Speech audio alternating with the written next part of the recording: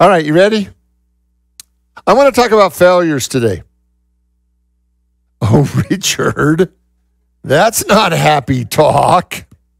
We only talk about the positive. Where's the sunshine and the rainbows? You know, life at this level is an interesting possibility. Because life at this level is both success and failure. It is light and shadows, day and night. And if we just focus on the light, we grow unconscious to the darkness. So today, I want us, as we do our last gratitude series, I want us to focus on our failures and celebrate our failures and give thanks for our failures and bring our failures into the light so that we no longer need to live in the shame of our failures. So our affirmation this morning is, thank you, God, for all my failures. Together? Thank you, God, for all my failures. One more time like we actually mean it. Thank you, God, for all my failures. Now, the more you fail and the bigger your failures are, the more this talk is going to be meaningful. Like if you're practically perfect like Mary Poppins in every way, this talk is not going to be very meaningful for you because you've lived your life always above the line, right? But those of us who have failed and failed big, right? We know how much of a struggle it is to actually give thanks for our failures. If you had to make a list of all your failures, would it be a long list? Or would it be a short list, right? And are the items on that list, are there any items on the list that you've just hated that you failed at? And what I want us to see today is, can we learn to be grateful for all of our failures? In the family you grew up in, how did they handle failure? Was it tolerated? Was it despised? Was it celebrated? Or was it expected? When you failed as a child, did you feel shame or did you feel love and acceptance? Were you expected to be perfect and not make any mistakes? Did you have siblings who were better at worse at making mistakes than you? Were you the troublemaker in the family? Or was there somebody even worse than you? See, I want to look at all this stuff because I believe that many of us, most of us, still have a degree of shame when it comes to our failures. And part of our spiritual work is opening the space to let light even in the places where we feel like we have failed. Because my point, and I'm going to give you my point, this is my entire point today. Your ego cares if you fail. Is that true? Yes. Does your spirit care when you fail? No. And that's one of the great, almost impossible things to hold, is that our ego is so invested in how successful we are. And yet our spirit knows that we are so much more than the wins and the losses, that we are so much more than the details that we sometimes carry around. And so what if today you actually could hold the wins and the losses in your life in a very different way? Thank God for all my failures. Together, thank God for all my failures. One more time like we mean it. Come on. Thank God for all my failures. Do you all have at least one failure that still kind of gets you? Like you're still a little embarrassed about, you don't like to talk about, you hope people don't find out about. Because I think that most of us have something in our life that we would prefer had never happened. And yet it has, it did. So what is your big, fat, juicy failure? Was it a marriage that crashed and burned? Was it a business that failed badly? Was it a bankruptcy? Do you have a child or several children that are a piece of work? have you not lived your true potential? Have you dealt with addiction? So if you had to make a list of your failures, could you be willing to write them all down so that you could see them? Thank you, God, that I am more than my failures. I am more than my past. Together? Thank you, God, that I am more than my failures. I am more than my past. Matthew 5:48 says this, you therefore must be perfect as your heavenly Father is perfect. Now, how do you understand that? How many of you have arrived at that level of perfection where everything you do, everything you say, every way you act is perfect? Anybody reach that level? There's one person in the back. God bless you. Congratulations, right? Right? For most of us, we have not attained that level because what is perfect about us is never going to be our humanity. Our humanity is not supposed to be perfect. The whole reason we have a humanity is so we can experience imperfection. That every situation that we've created is the ancient Grecians in ancient Greece, they would make sure anything that they made, anything that was out of the hand of man, had to have an imperfection. So whether it was a building, whether it was a work of art, whether it was a statue, whatever it was, they made sure that there was always something imperfect because they believed that only God was supposed to be perfect. Now, I've never had to work that hard to make sure everything in my life had an imperfection in it. For me, it just came naturally, right? And I want you to hear and join with me as we say together, I make mistakes. Together, I make mistakes. Say it one more time with just joy on your face.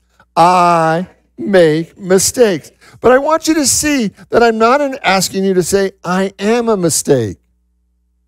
They're radically different. Because the God in you, the I am in you, is not a mistake. But your personality is all over the place. Like we're up, we're down, sometimes we win, sometimes we lose. We're all over the place. But when we identify with our mistakes, we're actually identifying with the part of us that's always going to be in that process of transformation. But your spirit is always whole. Your spirit is of God. Now, if you look at the world around us, right? God created this world around us. Would we say the world around us is perfect? Like, does any of us blame God for an imperfect world? This is not, if you look at the world, I could come up with a better plan. At least that's what I think. That's what my ego tells me, right? Is that I could come, and yet the idea, if God is perfect, then God is not attached to the three-dimensional experience. Because what is perfect about God is spirit. Like we're not here to be perfect. We are here to express God. And in this conversation about our failures, I want to bring love into the conversation. Because love really is the point. How many of you think you could love a perfect person?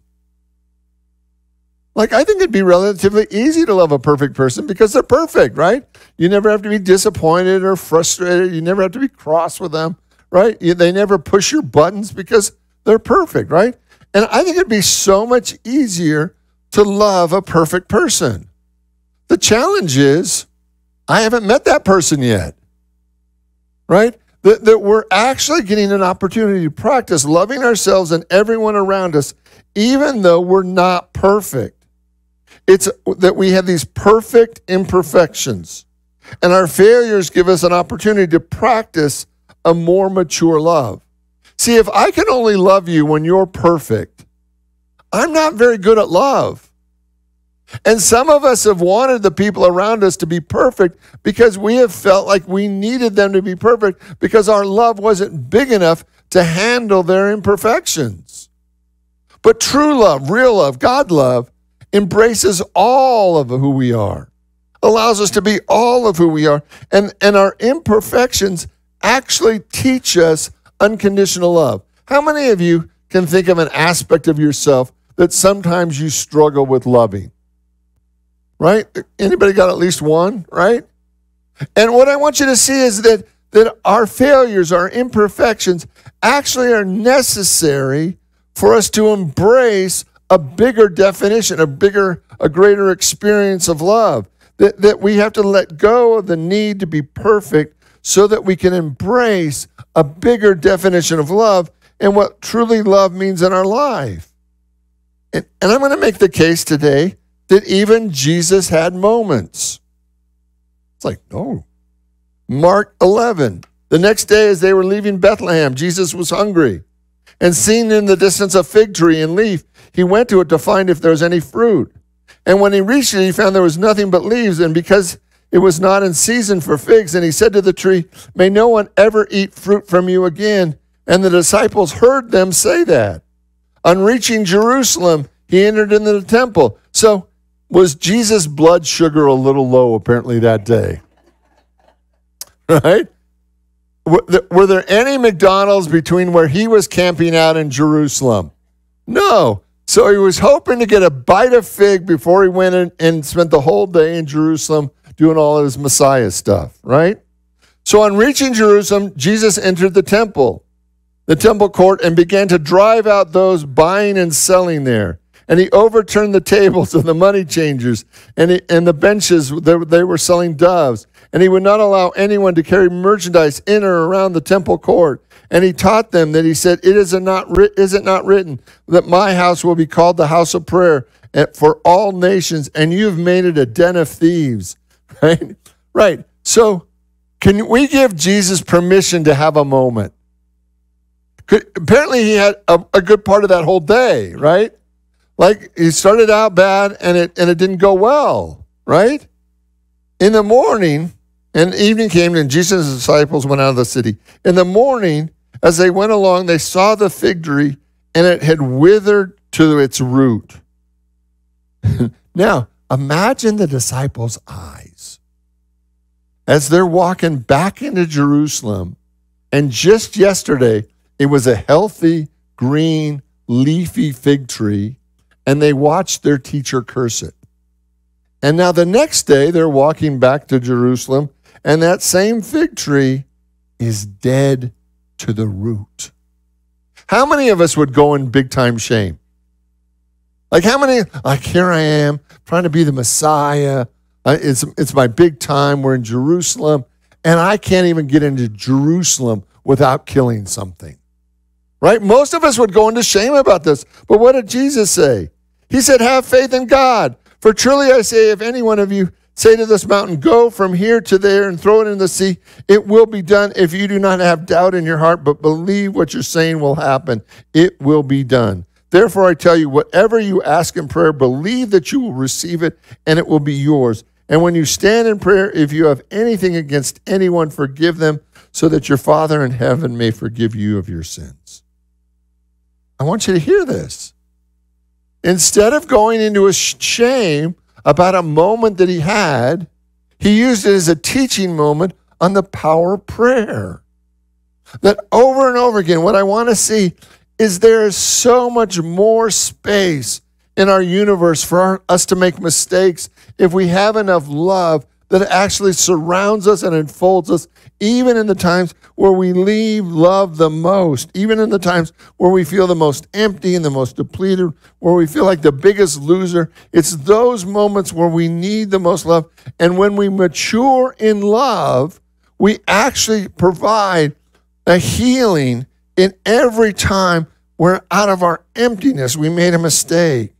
You know, many churches, we hear this idea that we were born sinners. And there's so much shame around that. Instead of, and the definition of sinner means to miss the mark. And what if we just allow ourselves to miss the mark, but we are so surrounded and enfolded in love that there's no shame attached to it? Like we identify with our mistakes, I think, sometimes more fully than we identify with our spiritual nature. And today, what if you could be soft-hearted with yourself and everyone around you? What if you could be the person in your life, in your world, that people could share their feelings, they could share their mistakes, they could share their insecurities, and they know that in your presence, they would be profoundly loved. I believe that one person who truly has mastered unconditional love can heal thousands. Thousands. Because in that experience, people feel completely safe to share their deepest wound. And in their deepest wound, when they get to be loved, it changes everything. And this really starts with us. Like, is there a mistake? Is there a problem? Is there a challenge that you've judged yourself for and not get offered yourself unconditional love? And as we begin to expand the capacity of our heart to love, we are different. It's changed. That we are going to fail. We're going to fall short. We're going to make mistakes. And the truth is, everyone in our life is going to fail, is going to fall short, is going to make mistakes. But love can be bigger than that. Today, I want us to spend a little time giving thanks for everything that makes us human. Everything that we've judged as an imperfection or a problem or just not right or broken. And I want to see if we can love ourselves and everyone around us in a way that sets us free. When we offer people conditional love, we are setting a bar that sometimes is too high to jump. But when we offer people unconditional love, it sets them free to be the very person they are, because we see more than just their story or their drama. 1 John 4, we read, "And so we know and rely on the love of God. As for us, God is love. Whoever lives in love lives in God, and God in him. In this way, love is made complete among us, so that we may have confidence on the day of judgment, because in this world we are like him. There is no fear in love, but perfect love drives out fear, because fear has to do with punishment. And the one who fears has not been made perfect in love. We love because God loved us first. If anyone says, 'I love God,' yet hates his brother, he is a liar. For everyone who does not love his brother whom he has seen cannot possibly love God whom he has not seen. And he has given us this commandment: whoever loves God must also love his brother." Today, I want to open a space, a big space. I want to open a space where we get to just love each other no matter what's gone on before. That it's not our need or our job or our problem to judge one another.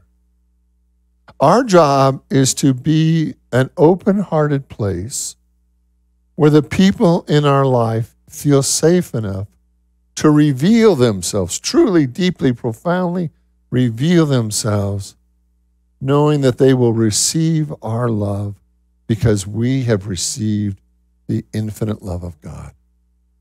And not only is that a gift that we offer others, but it's the greatest gift that we offer ourselves. That every time we can offer ourselves unconditional love instead of judgment, we are perfected. We are made new. We experience all the love that God is. So today, can you think of one failure, one mistake, one judgment that you would be willing just to surround and enfold in pure love for yourself and maybe somebody else? And to see if we can make a circle of love so big around each one of us that it literally changes our life. Thank you, God, for all my imperfections. Together? Thank you, God, for all my imperfections. Thank you, God, for all the imperfection of others. Together? Thank you, God, for all the imperfection of others. That I am learning to be perfect in love. Together? That I am learning to be perfect in love. Let's pray. I want you to open your mind, your heart, to a state of love, perfect love, that is bigger than any mistake, any challenge, any problem. And we're going to start by offering that to yourself. That no matter what mistakes you've made, no matter what challenges, no matter what situations, that you allow love to be greater. That you open your heart all the way to love. The love is big and vast. The love surrounds and enfolds our complete human experience. And then we offer that to others.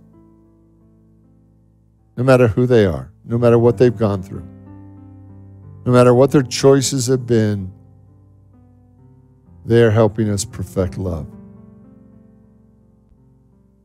That we may love one another at the level that God loves us. Thank you, God, for my mistakes. Thank you, God, for my failures.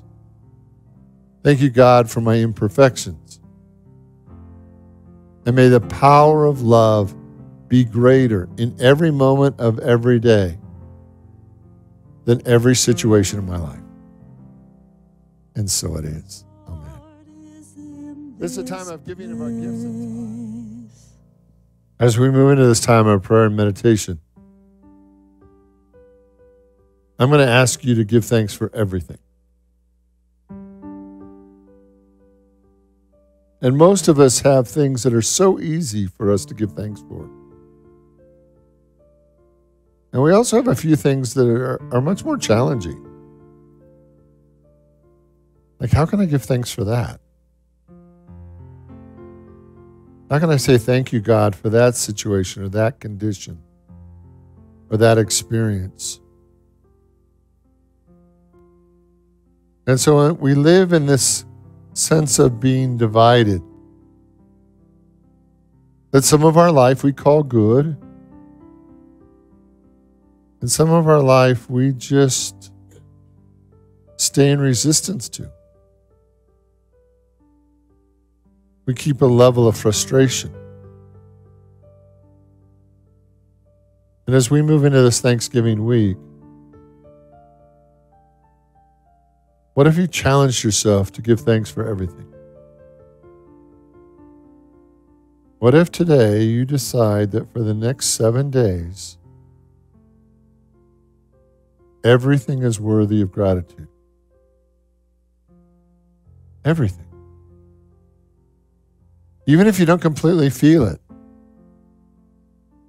What if you just open your mind and your heart to every situation, every condition in your life,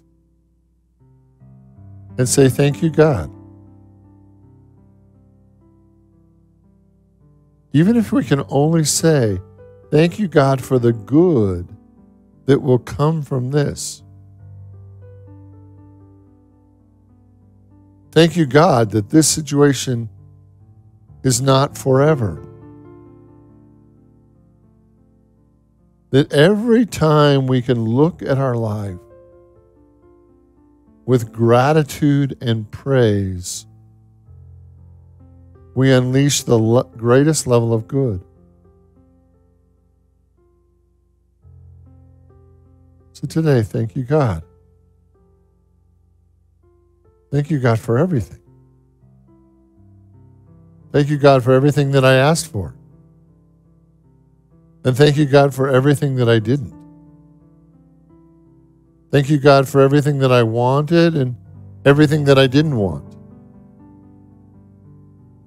Thank you, God, for liver and cabbage.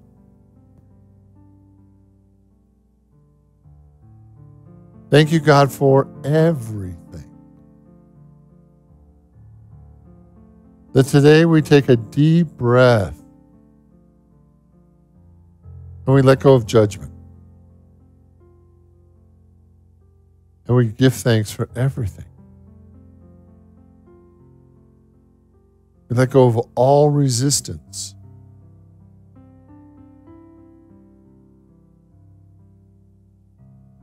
And by calling everything good, we allow the good in every situation to be fully present.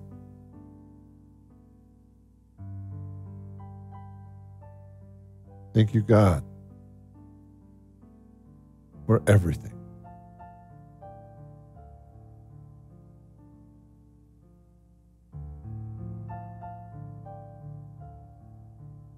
Thank you, God, for all the things that I've been resistant to, for all the things that I've hated, for all the things I wanted to pass on. Today I open my heart all the way. And I look for God in everything. I look for the goodness of God in every moment, in every situation, in every need, in every desire. I give thanks.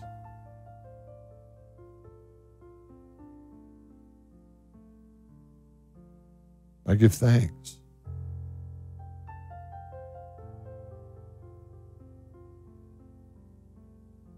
And I let go of any situation, any condition that has stood between me and the glory of God. Any perception that has held me back from feeling divinely blessed.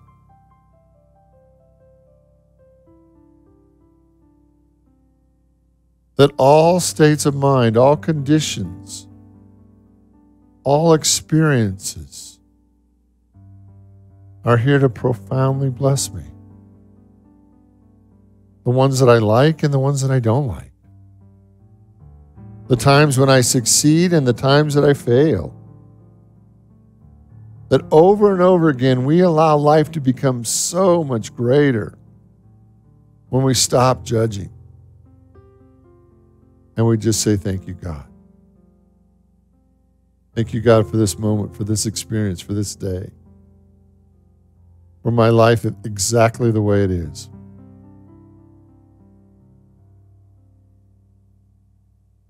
This is a God day. This is a God moment.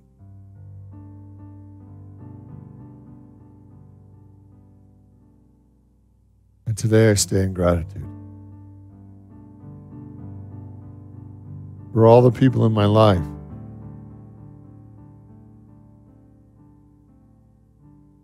For all the people that I love and respect. And I give thanks for the people that I disagree with, where we see life very different. I suspend all judgment today. And I stand in profound gratitude.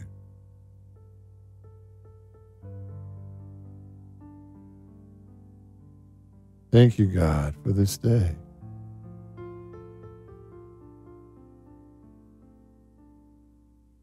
Thank you, God, for my spiritual community. For people that love and support me. Thank you, God, for the spiritual insights that I've been given and new ideas that changed my life. Thank you, God, for the support, the prayers that my spiritual community offers me. I am blessed to be surrounded by these amazing people.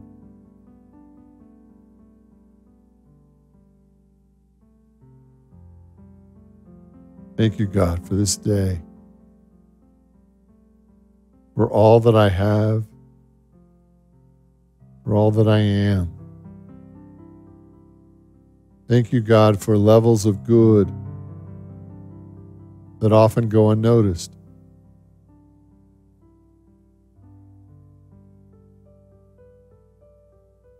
Today, my prayer is simply, thank you, God. Thank you, God, for good and all good, for all of life, for every moment, for the ups and the downs. And thank you, God, that your Spirit in me allows me to overcome every situation. Thank you, God. Thank you, God. Thank you, God. Thank you, God. That in all things we look to God, and in all things we give thanks, and so it is.